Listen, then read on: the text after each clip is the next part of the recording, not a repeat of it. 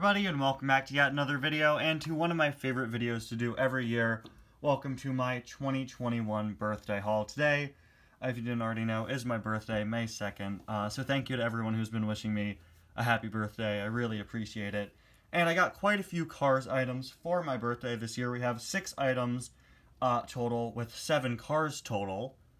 And this year, I asked only for older releases. Usually, I give my family a list of older releases that, they can only get online, and then newer releases that are currently out in stores. But this time around, I only gave them a list of older releases so that I could still go to stores leading up to my birthday.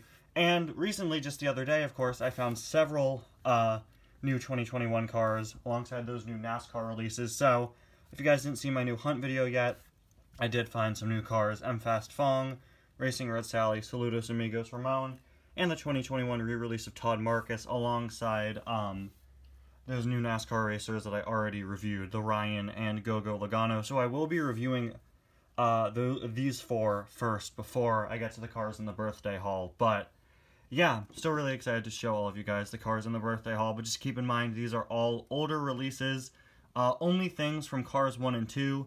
I did ask for some Cars Toon cars as well, and we only got some things from 1 and 2. And I'm really happy with my haul. And thank you, of course, to my family for getting these cars for me. So I'm really excited to show you guys what I got.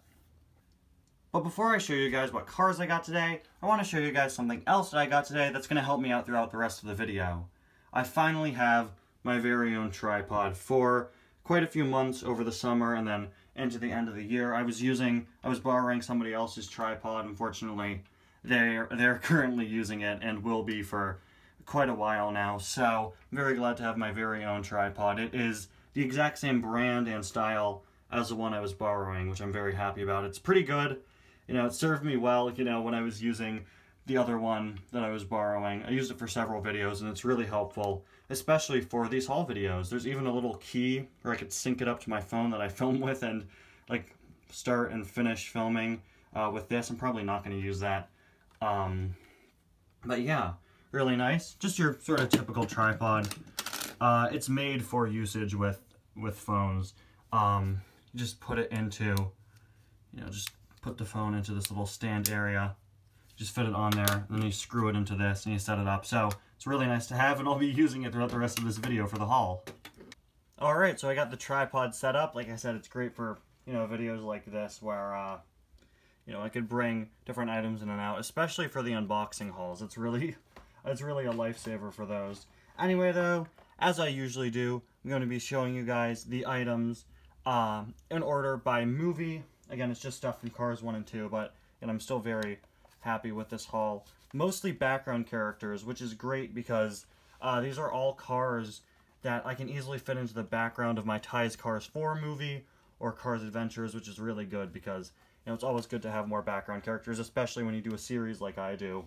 Or again, if you have a big movie plan that's going to be using a lot of characters. Anyway, our first item is a car that I've wanted ever since I first saw it when I was little in the Meet More Cars book. He always reminded me so much of Doc Hudson.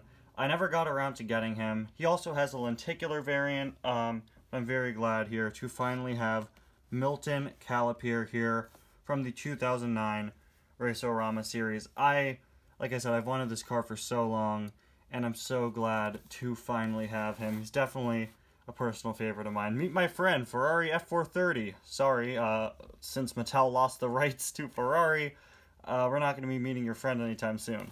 But Milton, very cool release. Gotta say, I'm probably not the biggest fan of his expression, but I really do love the car.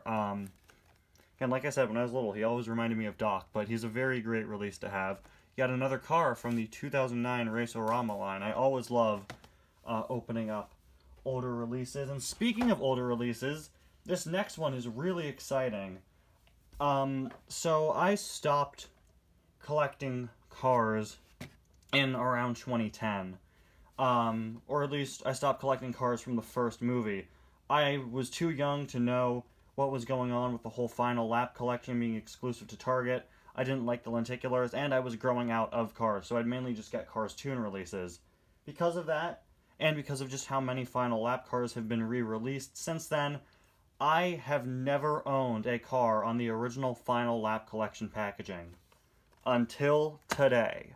This is Milo, a minor character from the first Cars movie who appeared at the LA Speedway. He's like the epitome of a generic, like, civilian background character. And I'm so glad to have him, because he's just a super obscure character. Heck, I didn't even know his diecast existed until, like, the summer that I started my YouTube channel. And I'm just so excited to take a closer look at him, because, again, this is the first item I've ever gotten from the original Final Lap collection, so it's really exciting for me. It's really just like a first for my collection. So now, moving on from him, we're going to jump from 2010 to 2014 for a re-release, a car that I wasn't really a big fan of until I saw a few images of him not too long ago. I think I made him a pretty late addition to my birthday list, but for whatever reason, I started really liking this car, so I'm very glad that I now have Timothy Two-Stroke. Definitely not the most interesting release, but if there are two areas of my collection where I always feel like I'm lacking in cars from them, it is race fans and reporters, and especially doing my Ties Cars 4 movie, you know, I wanted some more race fans in it, as well as some more reporters.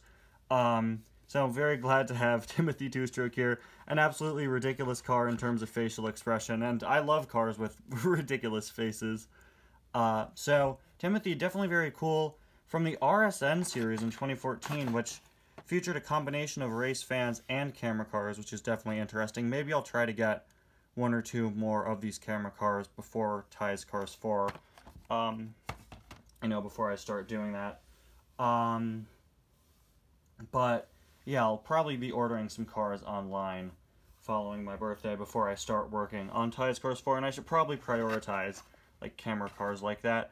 Moving on to Cars 2. We've got a car here from 2012 who I believe was exclusive to one of the Kmart events, but this is another one I've wanted for quite a while. Very nice background character who I believe actually had a speaking line in Cars 2.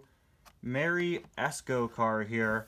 Very cool car. I don't know why her name is like a play on escargot, because that's snail, but whatever. She, of course, is the waitress in the casino in Cars 2. Very nice to have. Always love getting these cars from the original Cars 2 line. She is actually, if you see here, number 49 of 50 in the set, which is definitely interesting. Strange, though, that the characters on the back of the packaging aren't numbered, so I think she was a Kmart event exclusive. If I'm wrong about that, though, make sure to correct me in the comments. Moving on from Mary, though, up to 2014, we have another set of cars I'm very excited to open. This is a 2-pack. Remember when I said 6 items, 7 cars? This is one I've wanted for quite a while. Kimberly Rims and Karine Cavey. Some of just, I don't know, I really like these two. And Kimberly Rims' hilariously large hat. That's so funny to me. You can't even see her face under that huge, obnoxious hat. These two, of course, appear watching the race in Cars 2, and I can't wait to use them somewhere. I feel like I could really make them really funny if I give them, like, a small role in Cars Adventures where they're just, like, these snooty, rich cars or something funny like that. But yeah, 2 great releases that I'm very glad that I finally have in my collection. And the final car is from 2016. Probably one of the less exciting cars of the haul, but still another great background character. If you guys know me, you know I love the background cars from Tokyo. So I'm glad to show you guys Heike here. I believe that's how you pronounce his name. From the Cruisin' Tokyo line back in 2016. I gotta say, he's a much larger car than I thought, but that makes sense. He's the same mold as Nick Cartone and Eric Langley and a few others. Of course, there's a Honda that appears in Tokyo in Cars 2. Like I said, definitely not the most interesting release, but another one I'm very happy to have. And like I said, another one that I could really use in a lot of roles and videos. And there you have it, guys. That is my entire 2021 birthday haul. A lot of cars that I've wanted for quite a while, a lot of really cool ones, and a lot of characters that I could really use in several situations, like I said, in my Ties Cars 4 movie, which, you know, is why I asked for a lot of background characters. I wanted some more cars just to fill in some scenes, so I'm very glad to have them here. So I'll be getting around to reviewing these guys, like I said, after I review these guys. So yeah, maybe I'll put up some polls where you guys can vote on who you want me to review first, but let me know which of these cars is your favorite, if you have any of these cars, in the comments. Just set them up so you can see them all better. We'll see you guys next time. Bye now.